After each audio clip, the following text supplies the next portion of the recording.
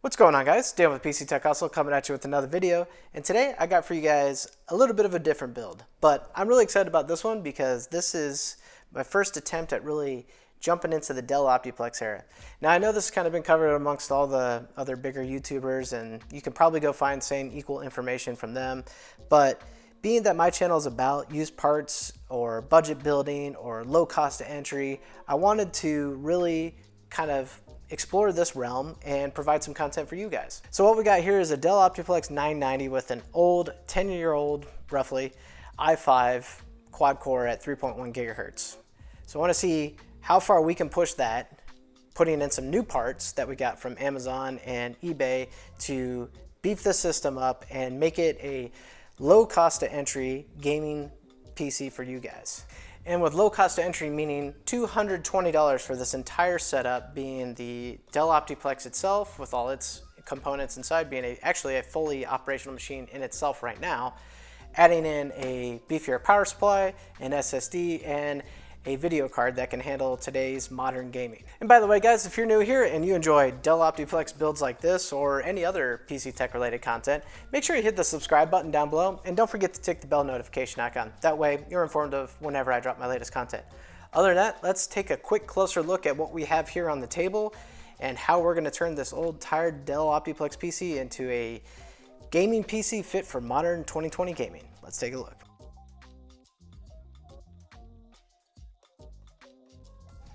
Alright guys, so we're going to put all the parts to the side here real quick and talk about the elephant in the room being this here Dell Optiplex.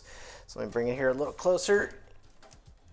So I'll put up on the screen here real quick what I bought, and these are pretty widely abundant on eBay. So yes, this is an eBay obviously used PC, office PC.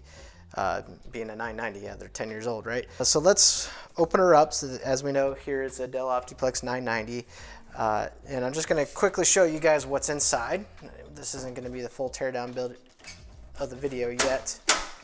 All right, so now we got it opened up here, and this is kind of what you get. So this is a fully operational system in its current state right now. So you could plug in and use it for work or school related activities, and it probably would still be fine. First thing, this Dell power supply only puts out about 240 watts across the 12 volt rail. So that isn't going to be an option to cut it for gaming. So what we purchased here is a Thermaltake Smart 430 watt. I've used this power supply many times in my videos, as you guys are probably aware of. Bought that off of Amazon, brand new. We still have the shrink wrap on it, so you guys know this is a brand new part that you can go get for $38.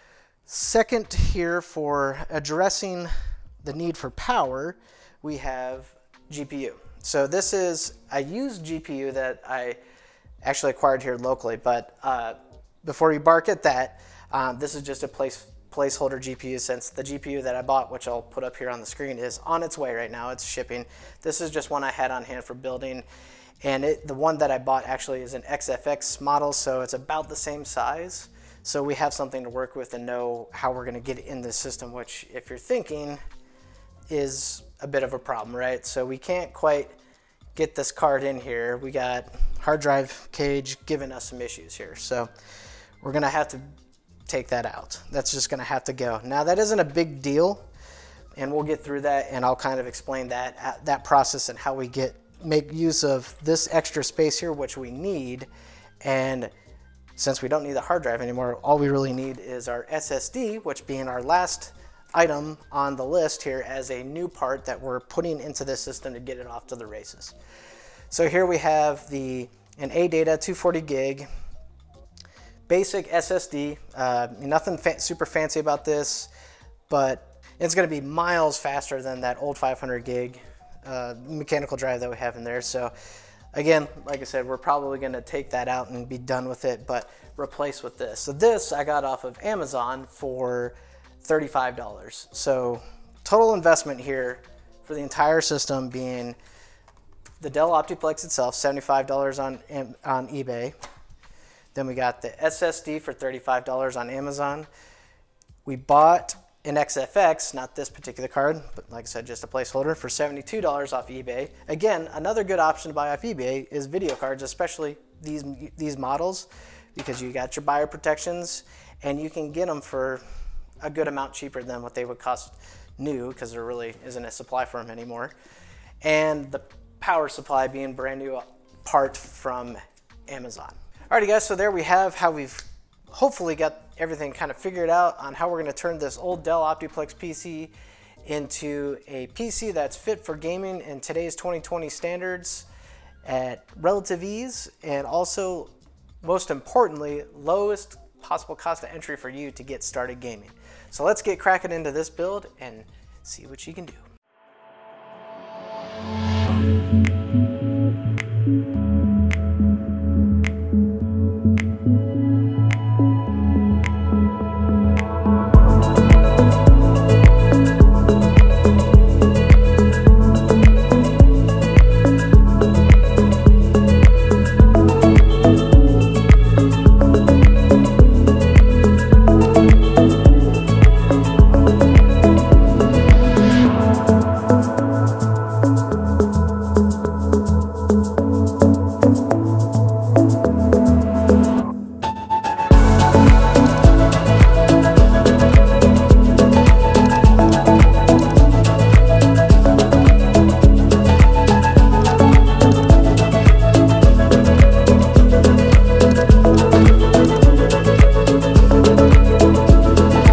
Alrighty guys, so we got it pretty well dusted out. It's not absolutely perfect. I might wipe it down a little bit once we're done, but now we got the hard drive cage that we're going to take care of here, and upon first glance it looks like it's just held in with 3 rivets, 1, 2, 3, that would need to be drilled out from the underside of the case, these 3 rivets right here. So I know that sounds like, wow, I mean, you know, if you're a first-time builder, or if you're really trying to just take on this type of build because you wanted something easy, this isn't hard. So basically you just kind of want to get the PC where I have it, being some of the major components taken out, dusted out, and I'm going to drill these 3 rivets out, and I think that should be all that holds this guy in. It looks like it kind of clips in from the back. So let's go after that and see what we encounter.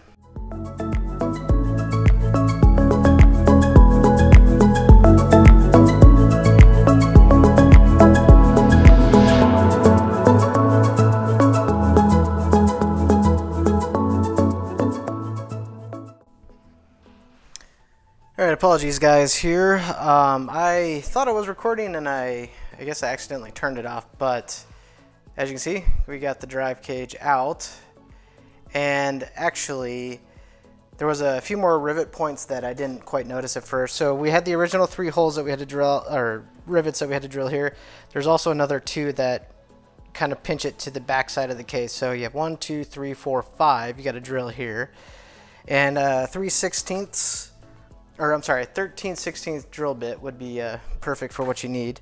And then these are like kind of like, they're not rivets, but it's like somehow like welded to the plate or faceplate of the drive cage. So you just got to drill the holes out a little larger. So you got 1, 2, 3, 4, 5. So in total you've got 10 drill points, which on the front doesn't look like anything's really happened. Underneath, yeah, you're just missing some rivets where there normally is, but you know, the rigidity of the case is not compromised in any way. And I'd say as long as you have a drill, this is a real easy, quick little quote-unquote mod to do to this PC case, which now we have all this space for our video card, which I might have to do something here to try to route that. That might actually be fine, just round that kind of like that. But now we have a ton of space for a large video card, which was the intent here. So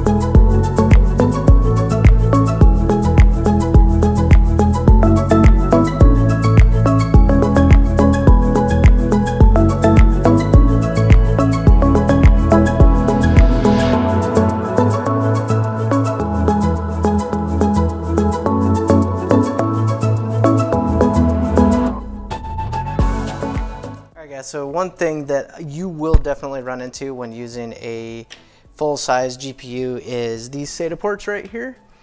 Unless you are using some right angles, which I just got by with having enough of. Hopefully this one will work. I think so. But ideally you want one that the angle will carry to the right, so you don't have any extra cable overlap here. But that's what you want, because with me, I need 3, because I'm going to plug back in the optical drive, I've got the hard drive, and I've got the SATA. And I'm maxed out, actually. I can't do any more. So although I have 4 ports because I'm using right angles, one of those ports basically has to be sacrificed for space. So know that if you're doing this, you basically, I mean, if you're just going with the SSD and you don't care about the optical drive and the hard drive, then shoot, yeah, you're plenty fine.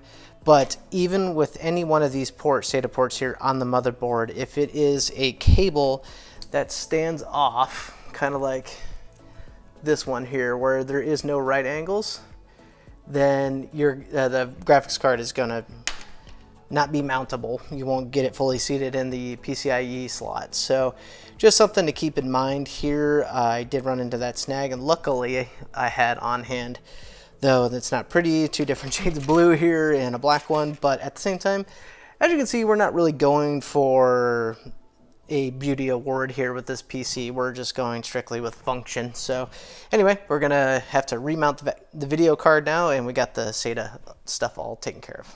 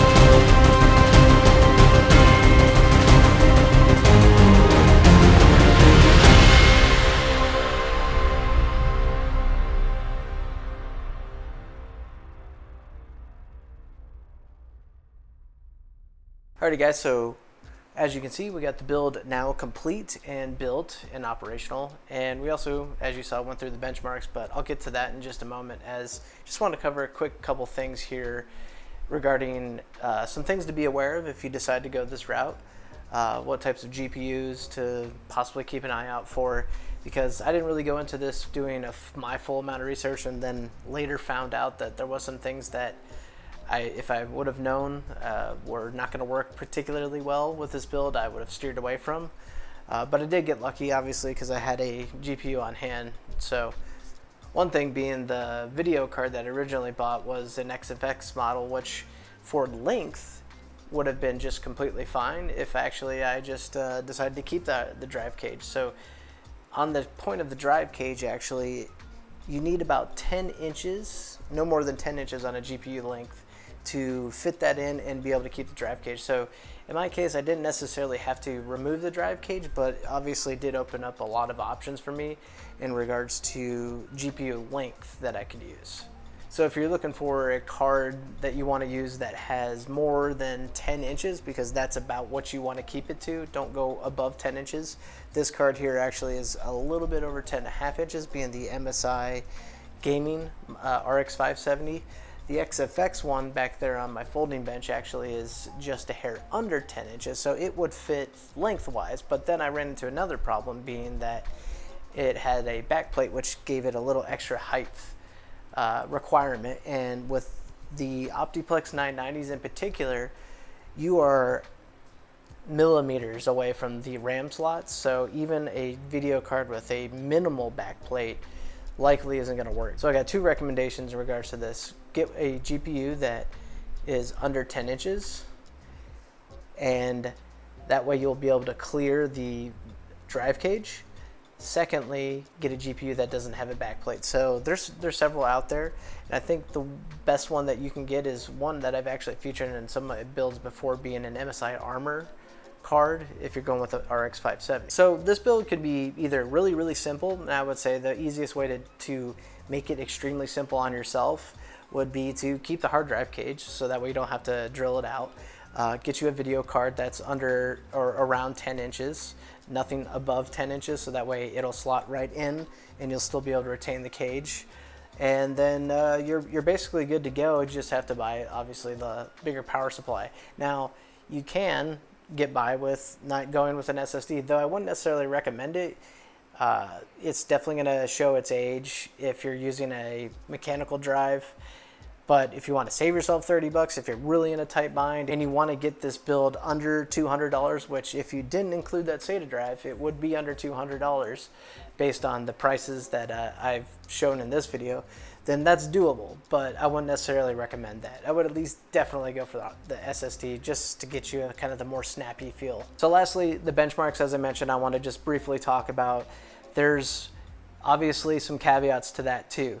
So all my benchmarks I typically run at high settings, 1080p high, regardless of my builds, just to have baselines.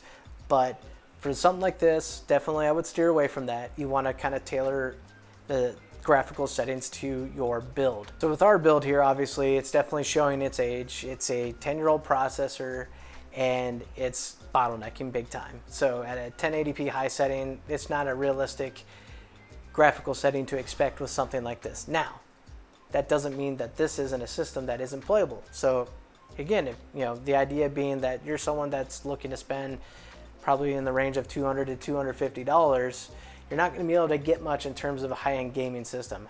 Honestly, that's just buying maybe a processor these days if you're going brand new, if you're lucky.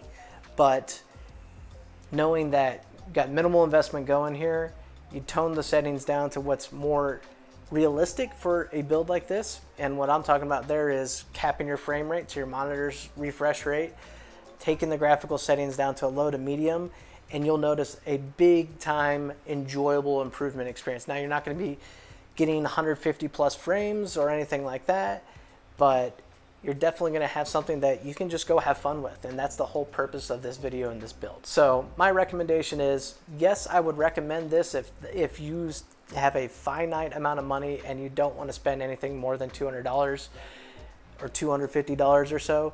Yes, you can go grab an Optiplex throw in a couple parts, and off to the races you go. You don't even need to honestly know much about system building other than, I guess, how to throw in a video card and how to replace a power supply, because again, as mentioned, this system didn't need to have its drive cage drilled out. I didn't need to refresh the thermal paste. I didn't even have to remove the cooler. You know, those are things that you don't necessarily have to do. So all in all, yes, I recommend if you're willing to spend only about $200 to $250.